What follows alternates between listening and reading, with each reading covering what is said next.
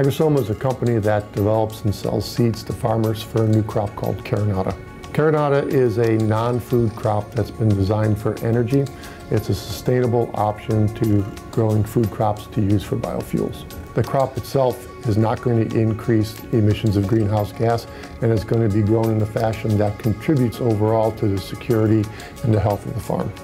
Transportation is one of the largest greenhouse gas emitters, and renewable fuels is one of the key tools that's being used to reduce the amount of emissions of greenhouse gas coming from transportation. When we sell a bag of seed to farmers, it's a 50-pound bag of seed. When the farmer plants that and harvests that harvest can be turned into 8,000 liters of jet fuel and 6 tons of sustainable animal feed. That's a very powerful tool, and it's all done without increasing greenhouse gas emissions.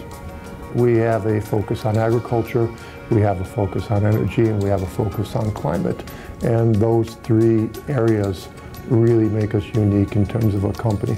Agrisoma is indeed a good news story. This is a local company that has grown with significant staff. It has good reach for developing a potential biojet fuel industry that will have positive environmental impact, for adding to the possibility of new feed products, and of course for offering farmers an additional crop and allowing them to diversify their business.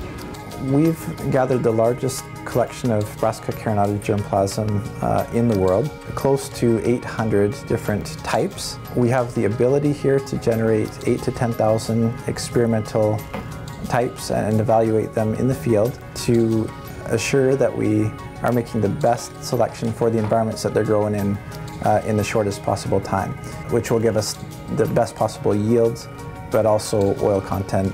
So Agrisoma truly is founded on first-class science. Science is the driver of innovation, and innovation is a driver of solutions. So carinata is an innovative solution to a global issue, which is addressing climate change.